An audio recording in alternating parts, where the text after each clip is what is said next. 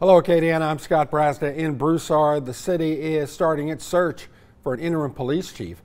A 9-member committee will select that chief. The person will serve until the next regular election in the fall of next year. Applications are being accepted until this Friday at 5 p.m.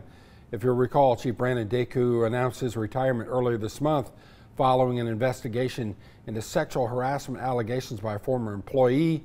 Deku's last day as chief is June 1st. In state news, Louisiana citizens may soon be able to carry concealed handguns without a permit. Legislators passed a bill throughout the House Criminal Justice Committee yesterday.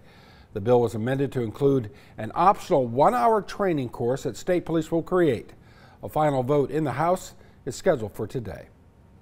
Happening tomorrow, the final Downtown Alive performance for spring 2021. Friday's performance 6 p.m. and it can be streamed from Dwyer's Cafe. You can see the performance on the DTA Facebook page and at watch parties at the Grouse Room and Legends of Lafayette downtown. Well, temperatures today are expected to work their way to about 81 degrees. We've got plenty of showers out there. That's going to last through the morning, and we're going to see a little bit of that continue on later in the afternoon as well. After a quick break, more is expected to develop later on today. 70 for the overnight low tonight, mostly cloudy skies, and then those showers making their way back into Acadiana on Friday, finally drying out by the weekend and should stay fairly dry through next week.